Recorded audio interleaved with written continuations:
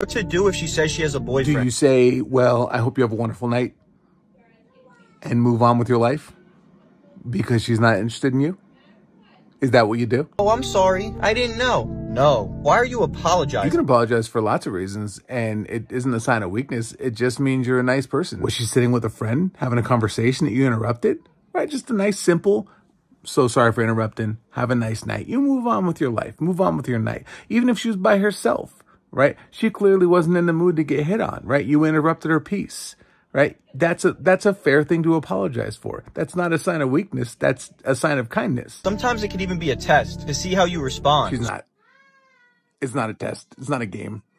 Right? She's using that. She's saying that because she knows if she just simply says, oh, I'm not interested, or I'm busy, or I'm not in the mood right now, that you're not going to walk away. She's doing that because she knows simply that expressing what she wants to happen in a situation isn't enough most of the time. Right? So she either has to reveal her relationship status, or she has to invent an imaginary boyfriend that you will respect, since you're not respecting her. So if she tells you she has a boyfriend, you can just say, hold up, who said I wanted to be your boyfriend? Or not. You can do one of the things I said or a million other things, right? Not everything has to be this showy demonstration of how big of a man you are. Sometimes you can just respect other people, right? You can just accept that this other person has their own things that they're interested in right now. That's not you.